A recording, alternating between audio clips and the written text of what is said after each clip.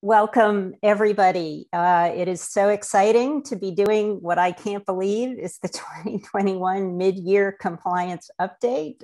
Time really is flying, even during this pandemic. I'm Marjorie Robertson, Sun Life's Employment Counsel, but also quite involved in our leave and absence and ADA services. And presenting with me is Abby O'Connell, also an attorney and very involved in our absence services. So for those of you who have not heard us before, welcome. For those of you who have, you kind of know what to expect. A few things just to point out. We'll have a lot of information on the slides, but I don't want people to panic when they see them. We do not read the slides. We try very hard not to be boring. That's probably our number one goal during this. We also have a lot of hyperlinks in the slides. Our view of the slides is that they should not just be talking points for us, they should be useful resources for you for when we're done. So we look forward to this, and we hope to keep it as entertaining as it is educational. And my clicker is not working. You're already starting with the entertainment. There we go. Wait, okay, so our agenda today, we're going to talk about vaccination and masks, COVID-19 leave issues, an update on paid sick leave laws and PFML laws, an update on other leave laws, and then we always enjoy sharing some recent jury trials and settlements with you. So we are going to start with a poll question. And our first question for you, there's two throughout the presentation, is, are you, I have the wrong poll up. We're off to a brilliant start here, Marge. The question is, are you still requiring masks in the workplace? And I'm going to launch the poll.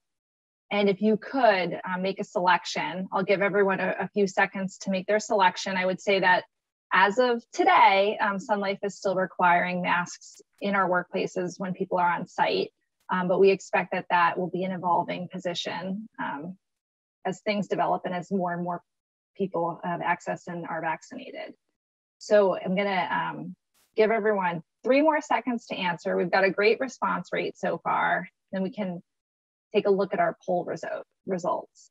And it looks like we have a real mixed bag of results on this one. So I'm gonna give it 3 more seconds and then I'll stop the poll because numbers keep rolling in. I'm gonna end the polling. I'm gonna share the results. And Marge, you can see it's a real mixed bag. So we have about 12% of employers here who say masks must be worn at all times.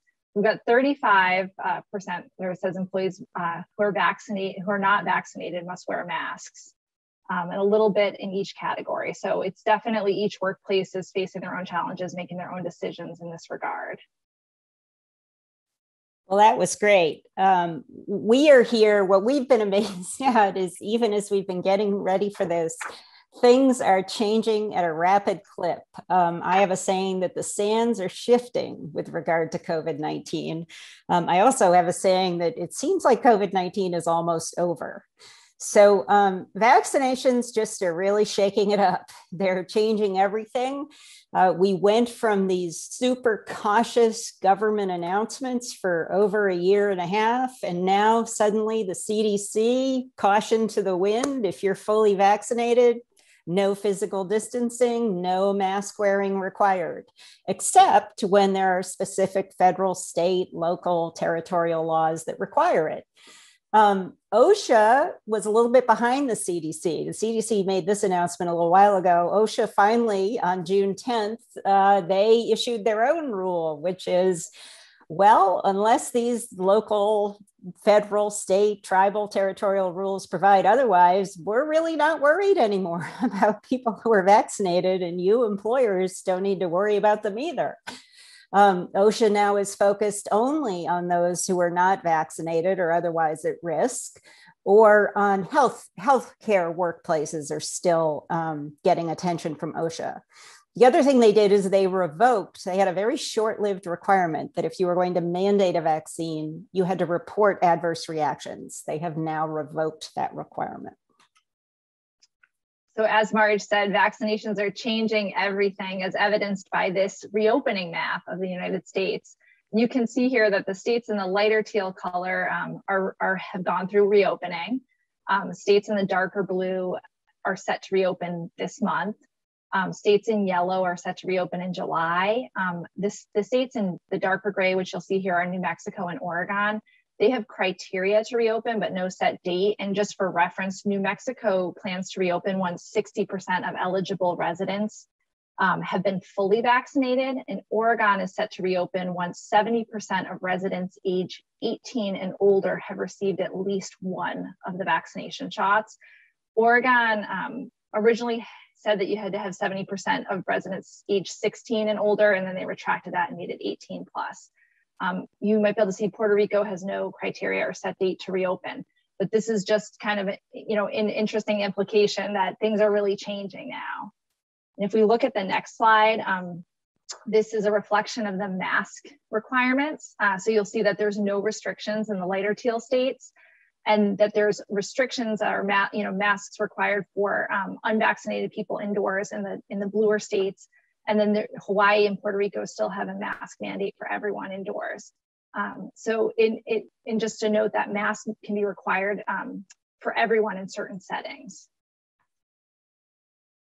And then New York had a big fireworks celebration because they have hit 70% of vaccination and they are reopened. So I think New York is sort of symbolic in the whole COVID pandemic because they were hit hardest and originally out the gates last March 2020, and they are officially reopened. So we wanted to celebrate that here.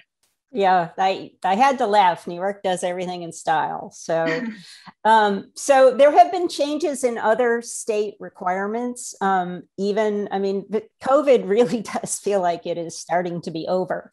Even some of the more conservative states, not in the traditional sense, but in the sense of taking extra precautions about COVID, have started to loosen up. New Jersey is taking kind of an interesting approach. You're not mandated, employers are not required to make employees wear face masks if there's proof of vaccination.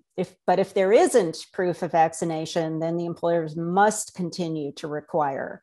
Another common requirement in some of these states is that you can't prevent somebody from wearing a mask if they want to wear a mask.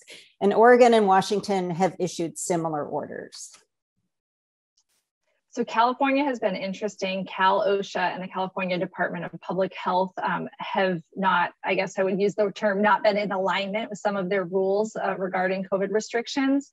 And California Department of Public Health has actually said that no masks are required for fully vaccinated persons except in limited settings like healthcare settings, public transportation, homeless shelters, emergency shelters. Massachusetts has rescinded their mask order as of May 29th. We'll talk a little bit more about Massachusetts later.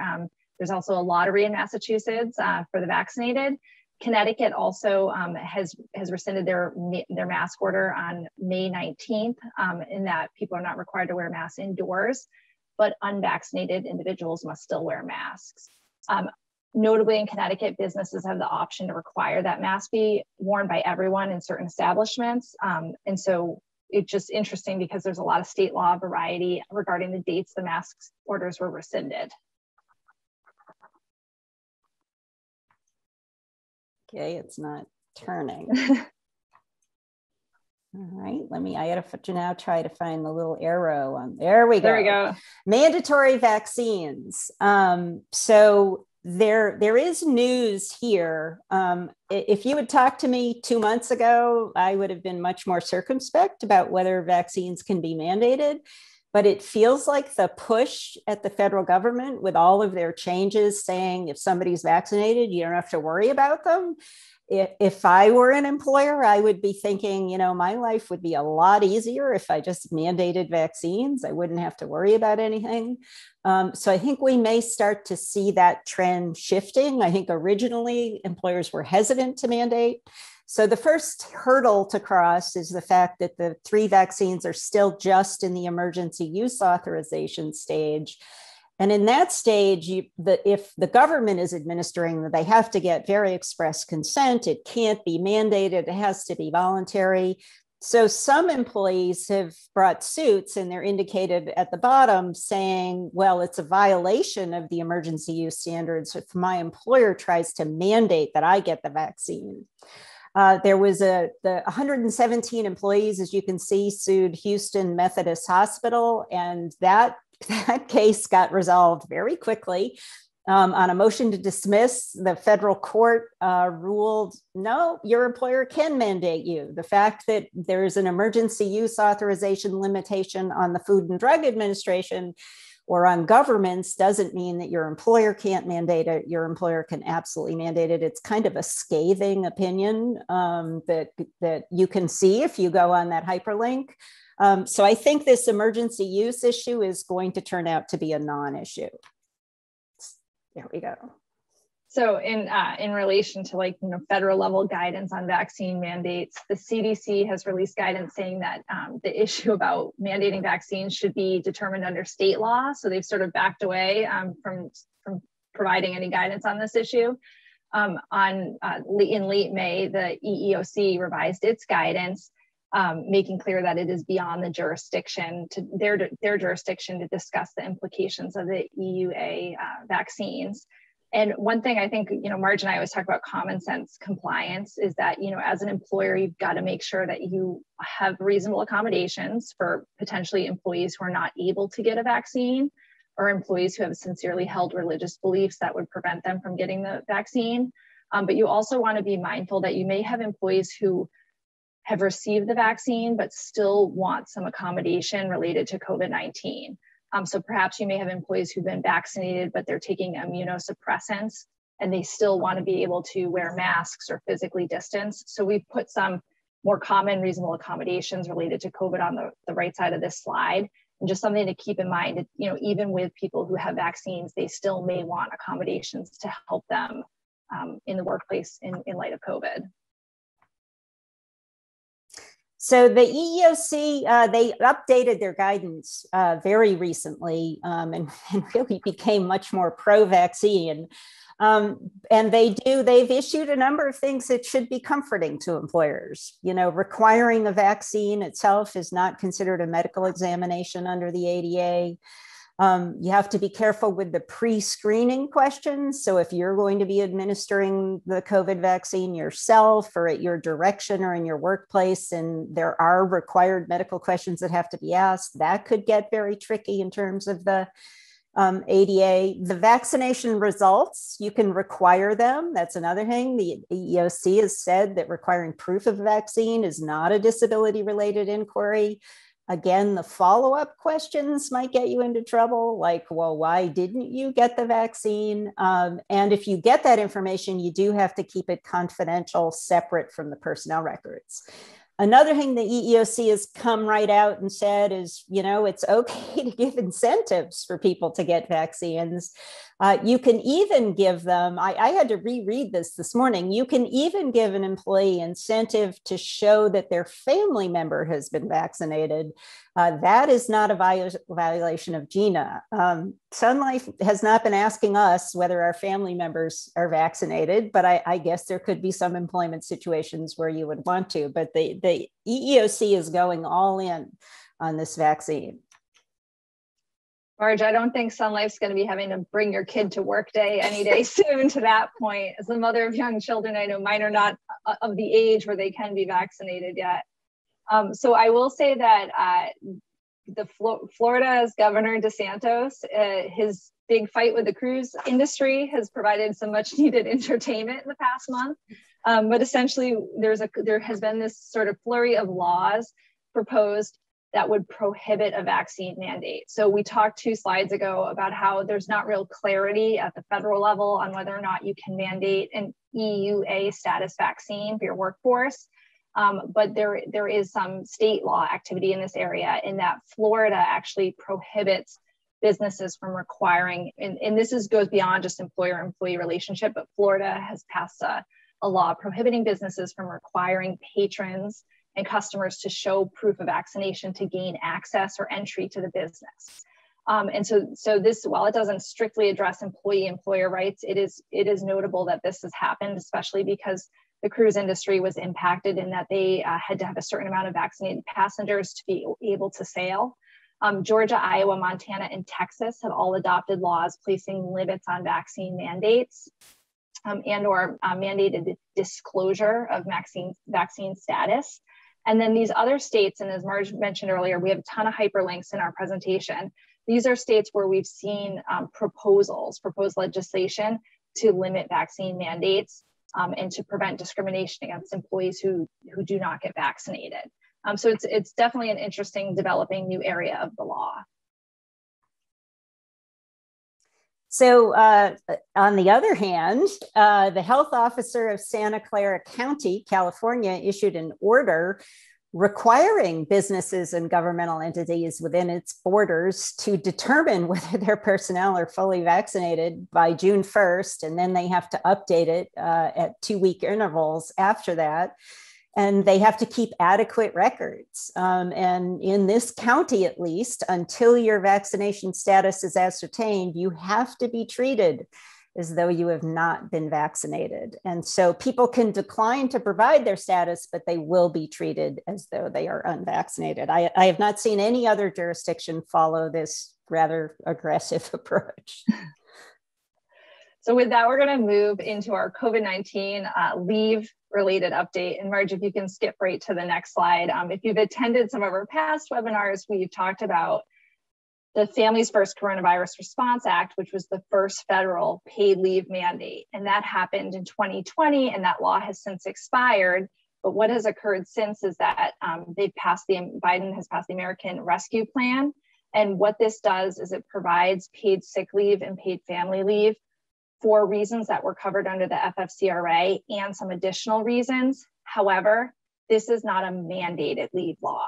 So this allows employers to grant leave for these set of reasons and then seek tax credits in the amount of benefits that they have paid out for these paid leaves. The American Rescue Plan applies to employers with fewer than 500 employees. Marge is going to talk about the paid family and medical leave portion of it on the next slide, but the paid sick leave portion allows the employee to take up to 80 hours of time. And this is a fresh entitlement beginning April 1st, anytime through the end of September. And again, this is a voluntary, so if it's offered, the employer can seek a tax credit. In addition to the reasons covered under the original FFCRA, leave can be taken to receive a vaccine or to recover from the side effects of receiving a vaccine, or to await test results, whether or not it's been a voluntary test or a test due to exposure or at the employer's request. If the leave is taken for the employee's own health condition, right, for them to receive the vaccine, recover from the side effects or recover from COVID, the benefits are paid at the employee's regular rate of pay up to $511 a day.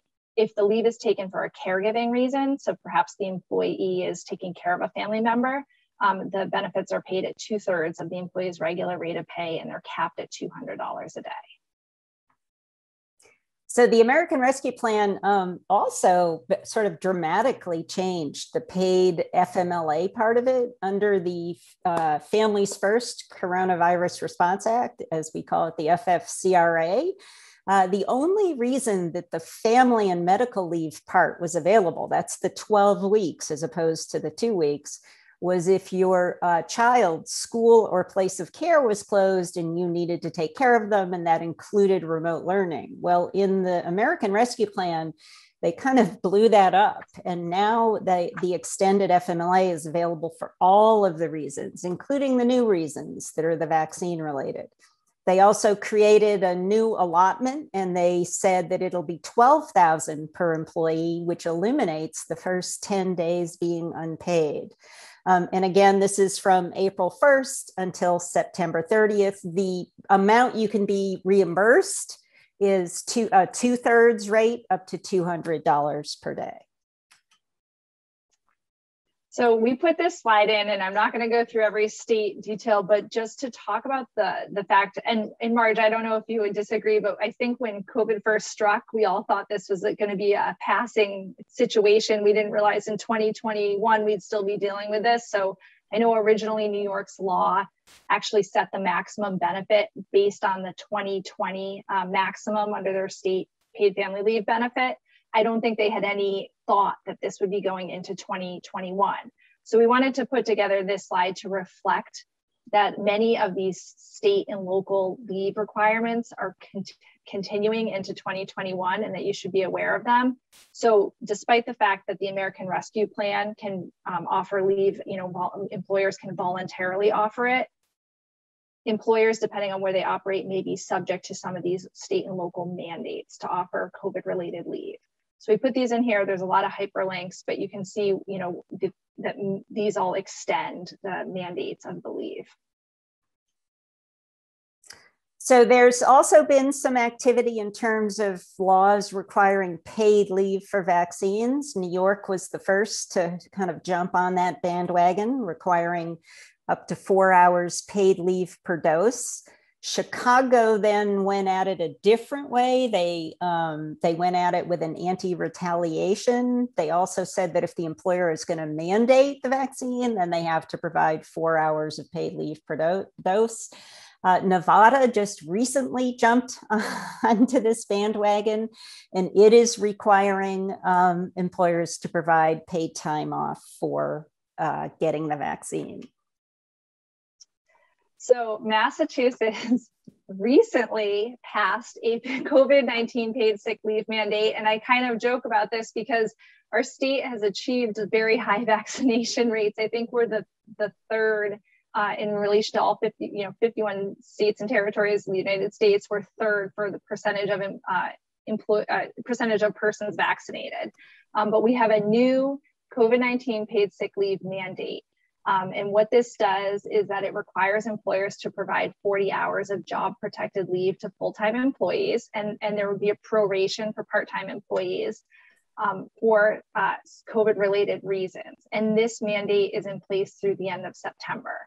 And employers have to provide leave if the employee has to self-isolate due to diagnosis of COVID, if they are going to seek diagnosis, if they need immunization, if they're caring for a family member who's in isolation due to COVID or is diagnosed with COVID and needs treatment because of quarantine order, or if the employee is sick with COVID and unable to telecommute due to their illness. So what's interesting about this paid sick leave entitlement is it's on top of, in addition to, our state's earned sick leave law. So Massachusetts is one of the states that has a mandated sick leave law, and this is an additional entitlement. So you want to be careful about that. Also, employers can seek reimbursement out of a COVID-19 emergency paid sick leave fund that the state has set up if they do have employees who qualify for this and they are providing the benefits. You want to be sure you track it if you're giving time under this mandate. Last but not least, if the employer has set up a separate COVID-19 sick leave policy, many employers have policies in place where they'll provide proactively sick time to employees for these covered reasons, then they can be deemed to be in compliance with the law if they offer the ability to take leave for all the reasons covered under this new Massachusetts mandate.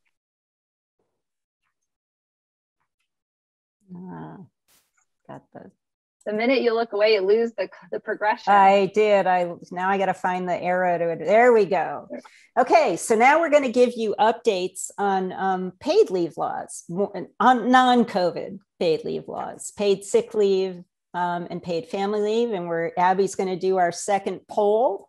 So our second poll question is, do you support the creation of a national paid family and medical leave program? And I'm going to launch the poll right now. And hopefully you can all answer. This is an interesting question, and Marge and I have done a lot of work in this area. And on the one hand, it would be nice if we had one national standard, but at this point in time, and we'll talk about this in future slides, there's so many existing state mandates, the national standard would sort of have to account for what happens to those states that already have programs in place. So it's a bit of a tricky issue. On the one hand, it adds some simplicity. On the other, it might have impact for states who are already operational. And I know people are frantically responding to this poll, so I'm going to give it a few more seconds. But it's definitely been an interesting, also in the fact that in the past 8 years, the Republicans and Democrats have been talking about the potential need and the need for paid family leave and how to go about achieving it at a federal level. And we've seen, legislation proposed from both Republicans and Democrats in this area. So we have our answers are starting to slow a bit. I'll give 3 more seconds for those who are answering to answer. And I'm going to end this poll and I'll share the results. And again, we have a bit of a mixed bag on this. So the answers were yes, a national PFML program is needed. And we got about a quarter of participants supporting that. Yes, but only if the national program preempts all the state and local paid leaves. The biggest majority there are 33%. No, 20%, and undecided, no opinion, 21%. Marge, any thoughts on this? That is kind of an interesting split. I guess we should have anticipated it, but I'm not sure what to take away from it. So how's that for a lack of an answer? So I think this is the part, Marge, where you and I get confused because I do 2 slides in a row. So we are going to talk a little bit about existing paid sick leave laws. And I get a lot of questions when one of these laws passes. And I think there's in general a lot of confusion between paid sick leave laws and paid family and medical leave laws. So the way that I think about them is that paid sick leave laws often mandate a certain amount of days or hours of paid time off, whereas paid family and medical leave typically requires a certain amount of weeks of time. And paid family medical leave is typically paid at a percentage of the employee's earnings, whereas paid sick leave laws are often the employee receives their full pay and not just a percentage. So we try to differentiate them when we talk about them. They have different impacts. The reason that it matters to Sun Life is that the paid sick leaves are often managed by employers along with their paid time off programs, whereas paid family and medical leaves are state mandated and there's a lot more regulation there, and they're typically either outsourced or participating in a state-run program. So with that sort of framework for how we think about it, there have been a lot of changes in the paid sick leave space in the past year. I do think that COVID kind of illustrated the importance and the need for the availability of paid sick time so that employees wouldn't be coming into work and spreading the virus. What's interesting about the mandates that exist today is that they exist at the state, city, and sometimes county level. So it can be a little bit confusing there. New Jersey had originally had a bunch of local paid sick leave laws, and their state law actually preempted the local laws. California and Washington did not take that path. California and Washington have both state level and then local paid sick leave mandates. So you have to just be aware of that depending on where you have employees and where you operate. There are 3 states that actually have laws that say if you offer paid sick leave, you have to make it available for broader reasons. So those are interesting to keep in mind if your employee needs time off for reasons other than their own sickness or their family member's sickness. Maine and Nevada, they have just paid time off laws. So they're general paid time off laws. Just noting on the left side of the slide, you'll see the 2 newest paid sick leave laws at the state level in teal. Nevada allows up to 40 or mandates 40 hours for any reason, not just sick leave for employers with 50 or more employees. And Maine is effective 1/1/21, and it applied to employers with 10 or more, and that they have to provide 1 hour per 40 hours worked, up to 40 hours total of paid leave. So there was a lot of activity in the paid sick leave space in 2021. I actually thought there would be more of these laws passing than did, and it was clearly a response to COVID-19. New Mexico did pass. It's a general paid sick leave law. Virginia is a very narrowly focused one on home healthcare workers. What we saw happening in 2021 was this: now that paid sick leave laws are being introduced, they're including a public health emergency leave reason for school closure, illness, quarantine orders. Before COVID-19, there actually were a couple of paid sick leave laws that had it, but they were by far the exception. And now I think it's becoming much more understood that this really can happen and is needed. In addition, we're seeing more and more proposals to include domestic violence, sexual assault, stalking leave, and then definitely in laws all over the place. You're going to hear about it more in slides we discuss later. The definition of family member is being broadened.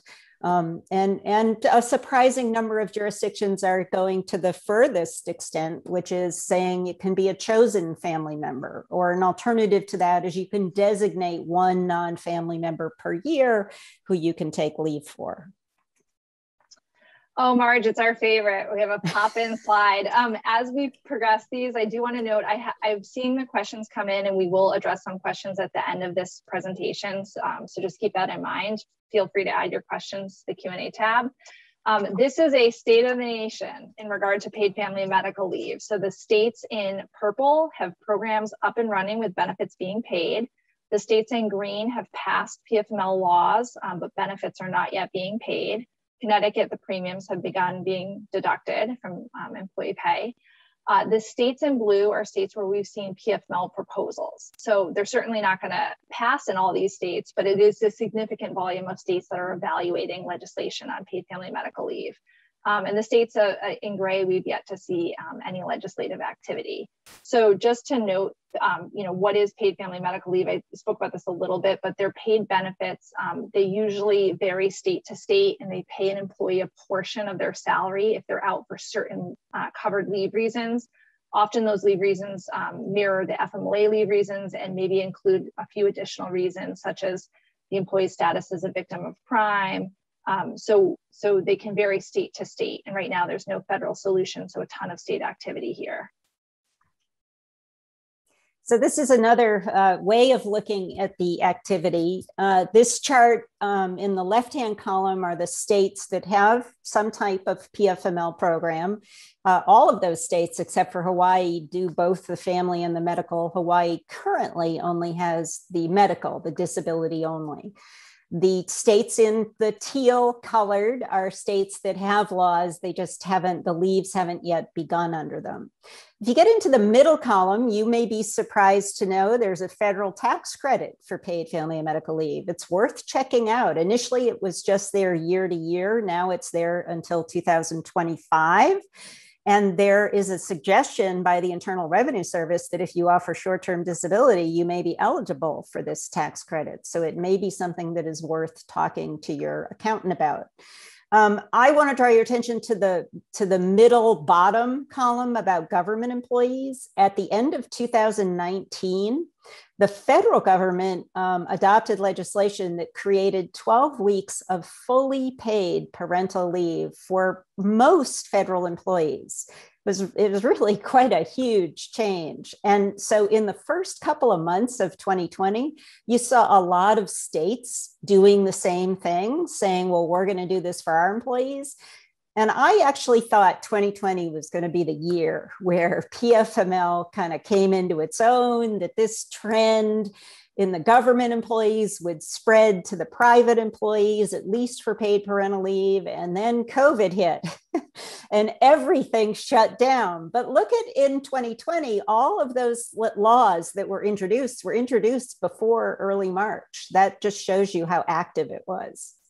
Well, what's happened in 2021 is that lots of states have introduced laws. I think of COVID as kind of being cruel in many ways. And one way is that it's highlighted for many people how important paid family and medical leave is. You know, people really see, given what's happening with COVID, how important it is, but it's also left a lot of states broke. And so while there was a lot of interest in paid family and medical leave, there was not the fiscal reality there for these laws to pass.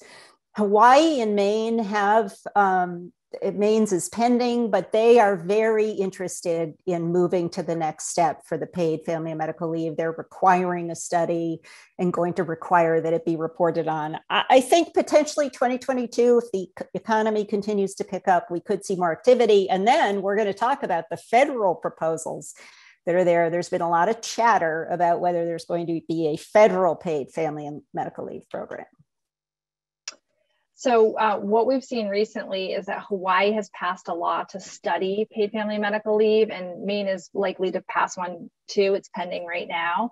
One of the items that we've been seeing at the state level is a trend in forward thinking, especially and also related to COVID thinking, to include leave for public health emergency. So we saw that happen in New Jersey, and we think that COVID opened a lot of eyes to the opportunity that we may face another public health emergency, and that we need leave in order to stem the spread of a pandemic. There's also a sort of legislative trend to add the opportunity to take leave for a victim of crime. And most often what we see is domestic violence victims, or so that there would be an opportunity if you had an employee who was a victim of domestic violence, sexual assault, stalking, or sex trafficking, to be able to have a job protected leave from work to step away to do things like file a police report, move potentially themselves or their children, seek medical help, seek counseling, etc. We've also seen a new trend in offering time for bereavement. Right now, there's only one state that has the opportunity to take bereavement leave, and it's an unpaid leave law in Illinois. And then we've seen some legislation that would add a leave reason for the death of a newborn child or a stillbirth. Whoops, sorry, didn't mean to do that, Abby. No worries. Moving on. I was trying to deal with it not turning, and I turned too quickly. So let's talk about the federal program. President Biden has announced a very general proposal. There are not a lot of details around it, but he is proposing paid family and medical leave, sort of the whole thing, bonding with a new child, taking care of a serious ill family member. He adds in the issues related to stalking and domestic violence, military exigency, which is an FMLA type of leave, and your own illness. And then interestingly, death. They are adding in some bereavement leave. They have not released the details, but they're planning to phase it in. So there will be 12 weeks of leave by year 10. What they've suggested is maybe the first year it would be 8 weeks of parental, 4 weeks of family, 2 weeks for your own medical. They do want to get in 3 days of bereavement starting with year 1. The interesting thing about this proposal is it's not going to be funded by a payroll tax on either employers or employees. Part of Biden's proposition for a lot of things he's doing is that the wealthy are going to pay for it. And so it's going to be paid for by taxes on those whose incomes are $400,000 or higher. And the benefit will be up to $4,000 per month. And there is going to be the very broad definition of family member, including chosen family. So Biden's proposal is pretty broad and loosey-goosey. It's got its general structure. The Ways and Means Committee has actually released a proposal. Chairman Richie Neal has released one. And theirs has a very high level of detail and very specific benefit tiering amounts. But the Ways and Means Committee proposal would provide up to 60 days in a 12-month period, but a maximum of 20 in any specific month. I'm not going to go through every detail of it. I'm sure there'll be many changes, but one of the interesting things about it is that it contemplates the existence of statutory disability and paid family and medical leave programs today, like the ones that exist in states like New York, New Jersey, Rhode Island, California, et cetera. And so it contemplates that and contemplates how legacy plans would be handled. It also contemplates private plans. So for employers who today have plans in place, there's an opportunity to be reimbursed for existing programs. They could be reimbursed up to 40% if the employer program provides leave for all the same covered reasons, and up to 28% if they provide leave for at least one of the covered reasons. Like the Biden plan, there'll be no payroll tax, and this is going to be paid for by a tax on the wealthy. So we'll see if either are successful. I'm not quite sure. There's strong odds either way that these will pass. So I've been surprised throughout COVID how much of an interest there is by employers in adding on paid leave, whether it's paid parental or paid family. And so we got so many questions about it. We designed a takeaway that you can get from us that talks about different types of plan design issues, some of them legal, some of them not. So if that is something that is of interest to you, you're welcome to get it. So now we're going to move on to an update on federal and state leave and accommodation law changes that do not directly involve COVID. So the first is a USERRA amendment. USERRA is a reemployment right. that is given to service members. And what has happened is effective January 5th, it was amended to include coverage for members of the National Guard who are performing certain types of duty under state authority. It also will provide some coverage for members who are serving for 14 days or more to support a national emergency declared by the president or in support of a major disaster declared by the president. So this is an important expansion of USERRA. And I know that the National Guard was activated, particularly after the Capitol riot. So it's interesting, and it's a law that hasn't been amended in a long time. So something to be aware of. Oregon's had some significant changes. They have, I'm not sure if Kate Brown has signed it yet. I imagine that she will, but they are permanently adopting this public health emergency leave under their Unpaid Family Act, OFLA. It's one of the abbreviations I love to say the most, OFLA. So employees in that state who have children whose school or place of care is closed are now going to be eligible for up to 12 weeks. Oregon also has, they are one of the states that has a paid family and medical leave program that is sort of underway, but they have introduced legislation to somewhat delay the implementation. They're going to put off the premium contributions by 1 year and then put off the leaves by 9 months. That has passed the House. We're not entirely sure whether it will ultimately pass. So Washington PFML is a newer program that the benefits became available 1/1/2020 forward. And they actually amended their law and they provide the opportunity to take leave even when the employee didn't meet what they call the hours worked requirement during the COVID-19 pandemic. So obviously a lot of employers were shut down, and so people were not potentially working the schedules that they had regularly worked. And in Washington, you have to have worked 820 hours in the year preceding the leave to qualify. And so they implemented this kind of look back period to say, well, if you worked 820 hours during the first through fourth quarter of 2019, or the second through fourth quarter of 2019 and first quarter of 2020, then we will consider that you are eligible for Washington PFML.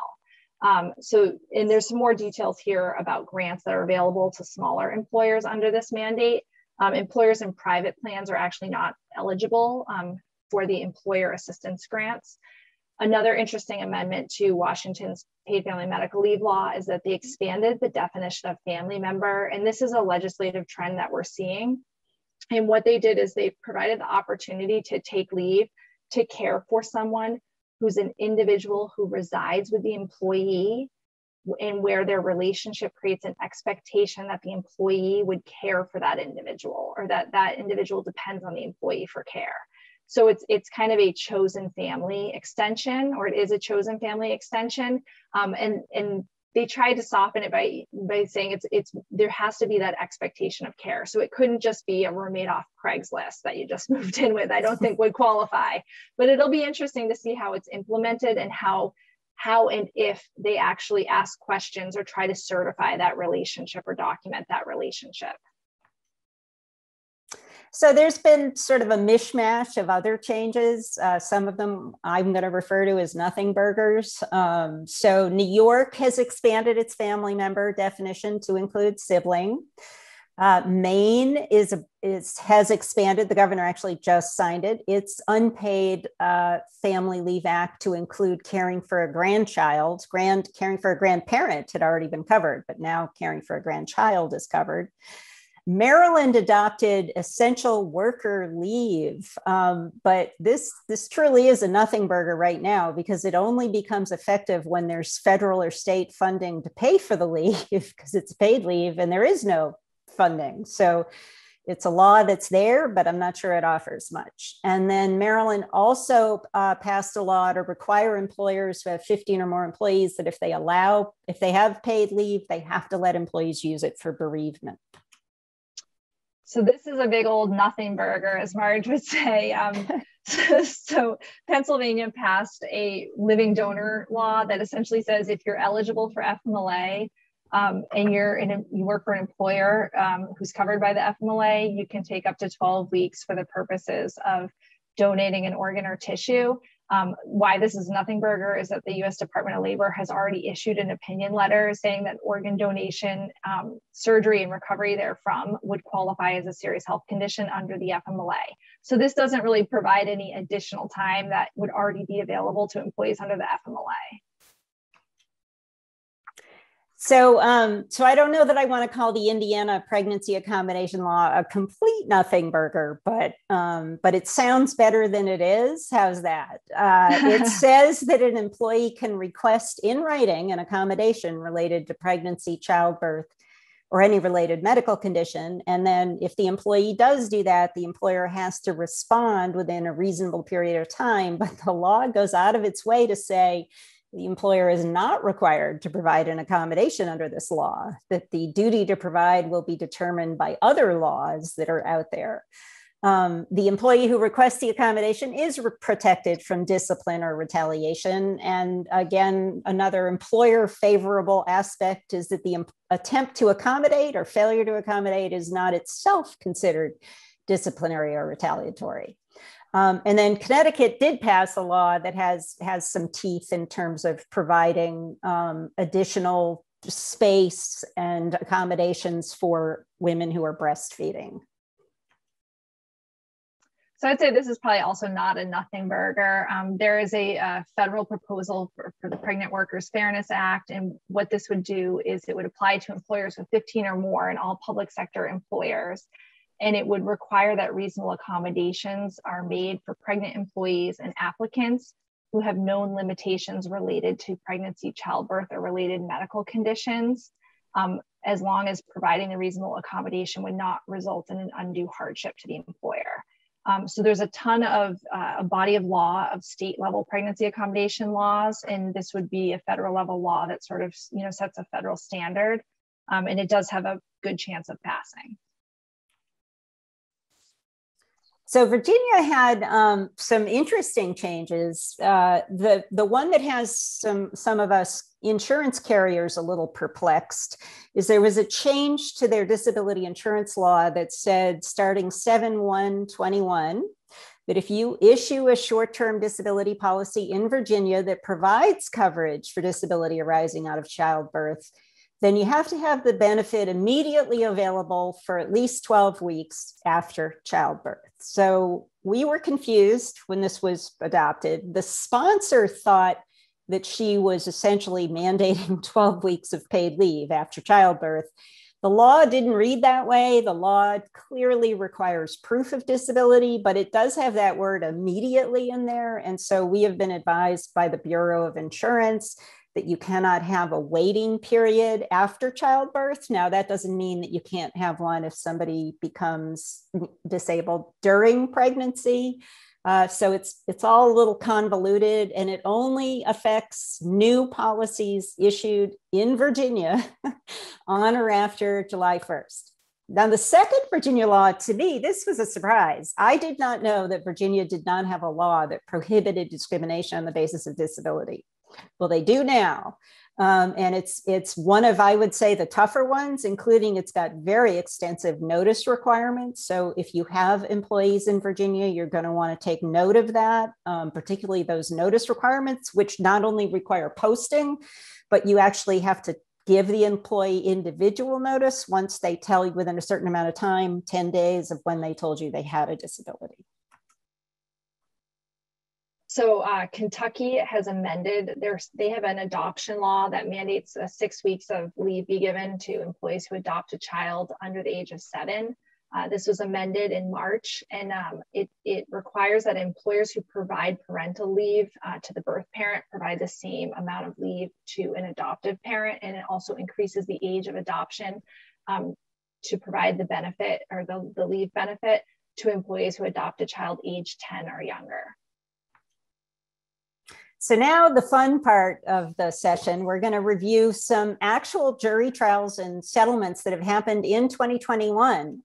Interesting that 2020 was not a very active period of time, but 2021, the courts seem to be getting back in action. So the first one is talking about a jury trial that happened at a federal court in Washington. It was a Zoom jury trial, which I think is really interesting. I think I would love to actually try to get in touch with people involved in the trial to see how it went. It's probably was a risky thing, both sides thought, doing a Zoom jury trial. The employee worked as a long distance truck driver. And when he revealed that he had limitations from knee surgeries, the employee removed him from driving, even though his doctor had said that he was safe to drive. And then the employer wouldn't let him back to work. It continued to express concerns about the safety. There was evidence introduced at trial that the employer was unhappy that he had been vocally vocal about his concerns, that they were not open to taking care of issues related to disabilities. So as you can see, huge jury verdict. $7 million. It was reduced by statute down to $2 million for the punitive damages. $1 million in attorney's fees, and another $47,000 in litigation expenses. So that was an expensive lesson. I don't know if it means that if you're an employer, maybe a Zoom trial is a good idea. I'm not sure what you can take away from that, but it was an interesting result. The next case is interesting in that there was a settlement with ongoing consent decree. So it's a reminder that sometimes it's not just the loss if you lose the case or you have a settlement, but that there could be continuing obligations on the employer. So in this case, the employee was a longstanding employee, and he was older and he was hoping to retire from the company. He took leave for heart surgery. He was released to return to work. But when he did, the managers were fearful of his condition and they restricted him, and they actually fired him within 9 days of his return to work. So there's a $100,000 settlement and then a 2-year consent decree, which requires that the employer has to get rid of their 100% healed policy. So they cannot require employees to be released without restrictions. Those are tricky policies anyway to uphold these days. It required mandatory training for the personnel and employees, and it requires the employer to report disability discrimination complaints to the EEOC. So that just shows you there can, sometimes it's not just the settlement money, but it's the lingering, controls and obligations. So the next case involves a hospital. 2 employees sued. Only one of the claims was ADA related. The employee had migraines. She had accommodations, got them for a long time. But interestingly, some of the accommodations included time off from work, and the hospital never notified her of her FMLA rights. That time off would have been covered by the FMLA. So that struck me as interesting because as an employment attorney, I've seen that happen where managers don't realize that the reason they're letting the employee take time off is FMLA covered, and they can run into a situation where they haven't given the notice. Then another thing that happens a lot in the employment world is a new CEO came in, and he really didn't want, he started giving lots of extra work to the employee who had the migraines that caused her to have migraines. She wanted time off. Eventually, he became very unhappy with it and fired her. There ended up being a settlement for both of the employees. Hers was the larger settlement of the two because she had the disability claim. So in this next case, where we look at, I think the lesson here is that while you don't have to grant unlimited leave, beyond, as an accommodation beyond the FMLA, if there's a definite period of leave and the person is expected to return back to work, the employer should really take that under consideration. So this case involved an employee who had a long tenure and he had a series of health conditions, afflicted by a series of health conditions, but he did have a expected return to work date, and he was terminated, and he actually was able to eventually return to work for another employer, but at a lower salary. And in any event, they found for the employee to the tune of slightly over $500,000 plus attorney's fees. So this next case involved an employee who had Morton's neuroma and difficulty walking. She was approved to work from home for 3 weeks. But the day after she went out, she was placed on an unpaid leave while they reviewed her accommodation. She was told to stop working from home. They cut off her access to the employer email and the systems. She did submit a second healthcare provider note recommending telework, and the manager denied the request and suspended her benefits. And so she went to the EEOC to raise her concerns, and there ended up being one of these settlements where nobody's admitting or denying liability, but they're paying a certain amount. And then they're also agreeing to one of these lengthy consent decrees where they have to make reports and do everything else. And last but not least, this last case that we're going to look at involved a property manager who had a great record and had been a very successful employee. She had an injury. She was out of work. During the time she was out of work, no work got done. They just piled everything she had been doing on her desk so that when she returned, her desk was covered in things to do. She was a property manager. Things had fallen into disrepair. Nobody had been upkeeping her obligations. And so then they put her on a performance plan saying that she had fallen behind and she had to do all of these things. She nearly caught completely up. They had some problems securing a landscaper. And ultimately she was terminated for poor performance, shortly after returning from her leave. And as you can see, the employer lost on that case to the tune of $278,000. And I think Brianna was going to jump in and potentially ask some questions that we've gotten in the Q&A.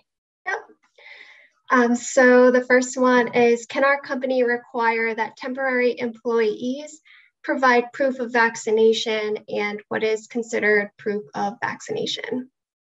Both are great questions. I think the EEOC has indicated in its guidance, although the EEOC only really controls direct employees, although temporary employees are often considered joint employees. So you are able to ask not only temporary employees, but other visitors to show proof of vaccination.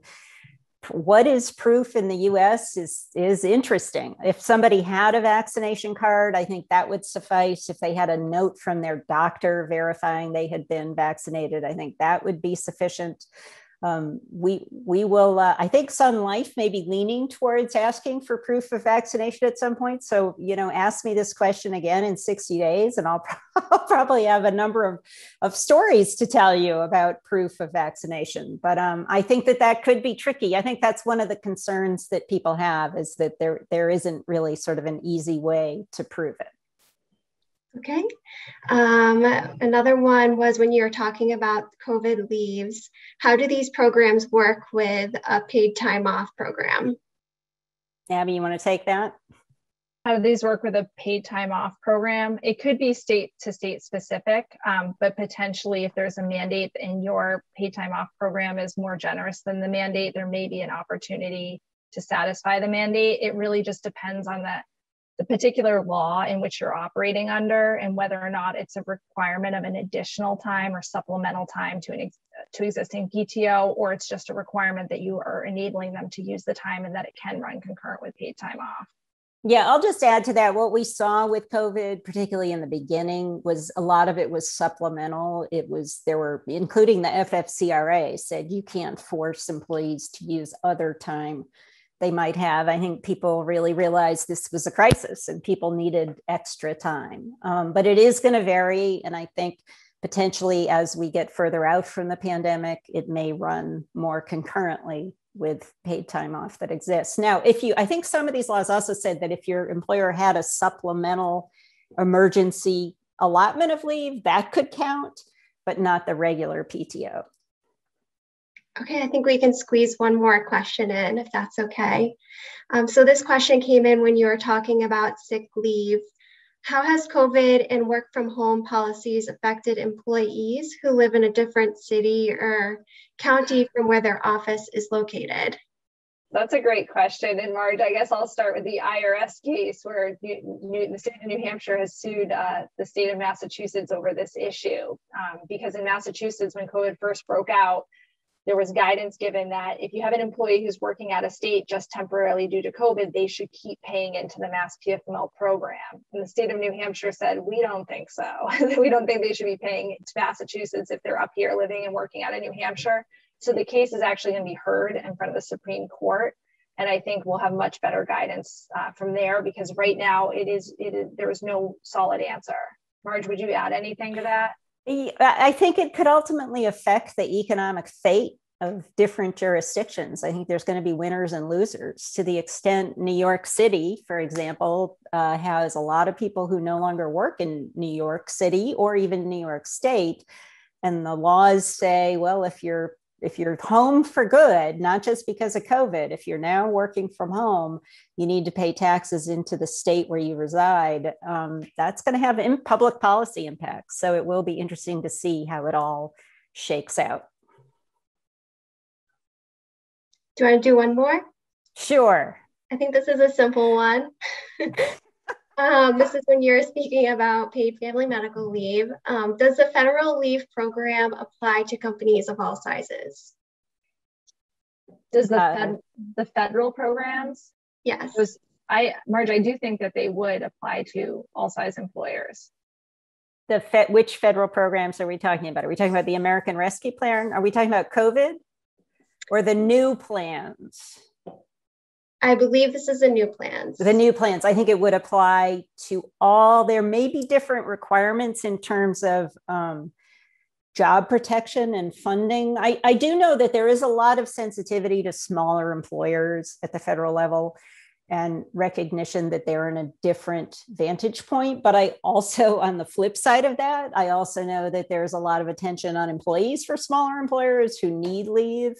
And haven't been able to get it. I think that's one of the hopes of a federal program, is that smaller employers, it'll be more affordable for them. In fact, under these programs, they won't be paying anything. It'll, as we say, it'll be free, sort of.